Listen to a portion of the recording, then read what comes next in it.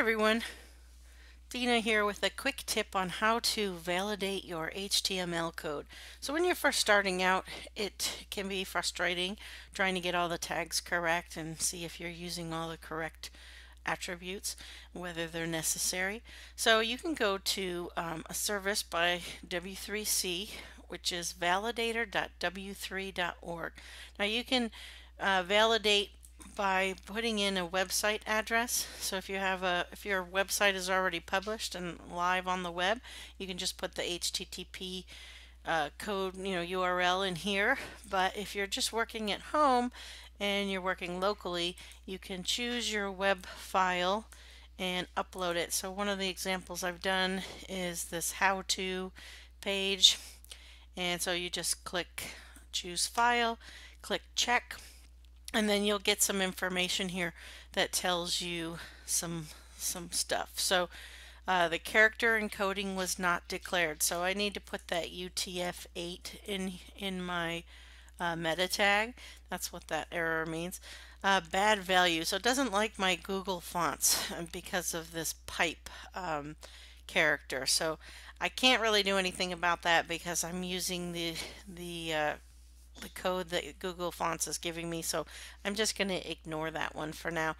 But then here, this is just a warning, so this is just giving you some information that might be useful. So it says the type attribute for the style element is not needed and should be omitted. So it tells you exactly where that is. Line 7, I can go ahead and remove these, and then I can check my file again and see if those go away. So let's go ahead and do that. Okay, so here is my web page, and so it was that UTF that I'm missing, so my character set. So I'm going to go ahead and put that in here.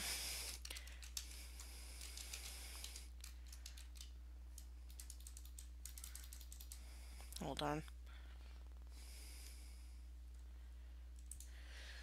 Okay, it's meta car set, and in the United States English it is UTF-8. So we're going to go ahead and put that in. That should get rid of the one error. Like I said, I'm not going to change this link to the Google Fonts. And then the other thing was, it said I don't need this style type equals text.css. So I'm going to go ahead and save this, and then I'm going to run through my test one more time. Okay, so I'm going to go back to choose my file. This was just updated. I'm going to click open and check again. So now everything has gone away, except I still have that Google font error, which again I'm not going to do anything with. But let me show you if I left something off. Like, let's say I'm going to go ahead and mess up some of this code here and see if I can get. A lot of people make this mistake. They put image SCR instead of SRC. So let me go ahead and do that and see what happens with my file.